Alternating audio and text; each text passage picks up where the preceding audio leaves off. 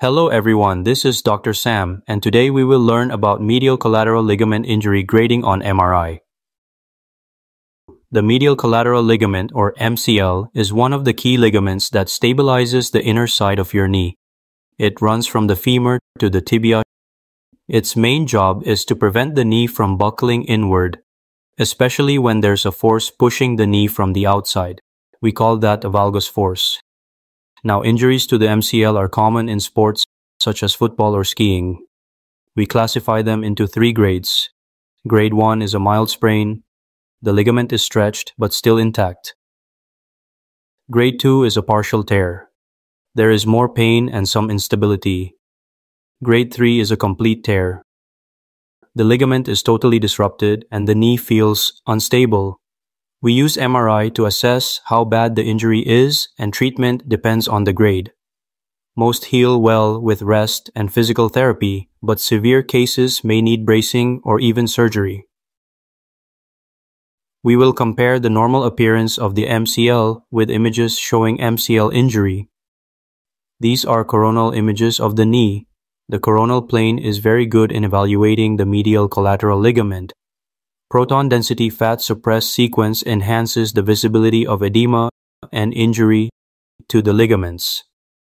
A T2 fat suppressed sequence is also helpful. In this image, this bone is the femur, and this bone is the tibia.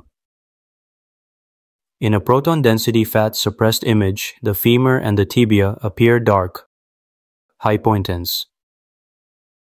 This hypointense dark fibrous band, which is connected to the femur and the tibia, is the medial collateral ligament. This is how the normal ligament appears. Fluid appears bright or hyperintense. This ligament is not surrounded by bright areas. A very small amount of fluid is normal. In the image on the right, a grade 1 injury is seen.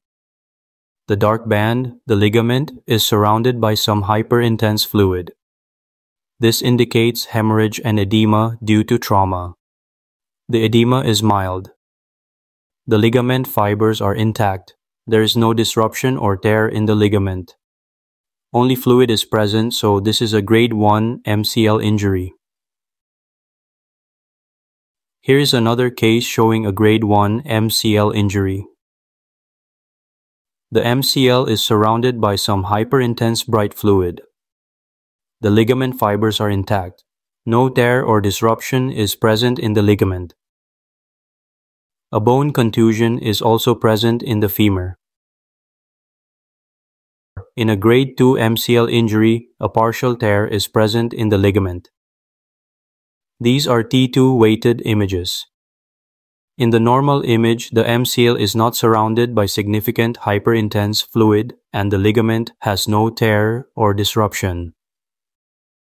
In this image, however, a partial disruption or tear is present in the ligament near its attachment with the femur.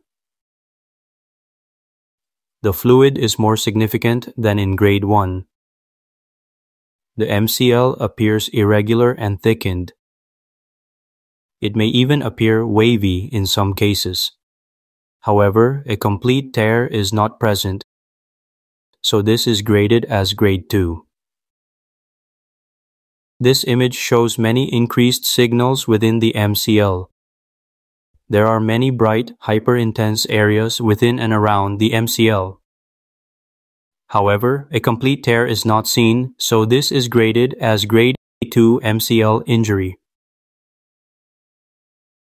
In this, there is a partial disruption seen near the femoral attachment of the MCL. Significant fluid is also present. The edema is not mild, so this is classified as grade 2. Grade 3 MCL injuries include complete rupture of the MCL. A complete tear is present in the ligament in this case. The dark fibrous band is completely disrupted by the bright fluid. This indicates a complete tear. The ligament may become retracted in some cases. It will appear somewhat folded and move away from the point of rupture. Associated findings may also include meniscal injury or ACL tear. These are T2 fat suppressed images. The normal MCL appears as a dark hypointense fibrous band with no hyperintense bright fluid surrounding it in this sequence.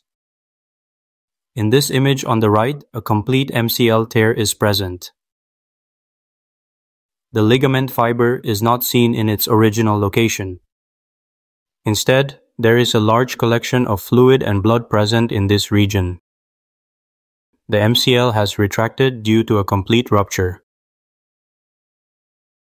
In this case, a complete rupture is present in the MCL at its tibial attachment. The ligament has retracted due to this rupture and appears folded. The normal MCL appears as a dark fibrous band with no disruption or fluid surrounding it. This MCL is surrounded by bright hyperintense fluid. Such features indicate a grade 3 MCL injury. Thank you so much for watching. Please subscribe and stay tuned for more imaging videos.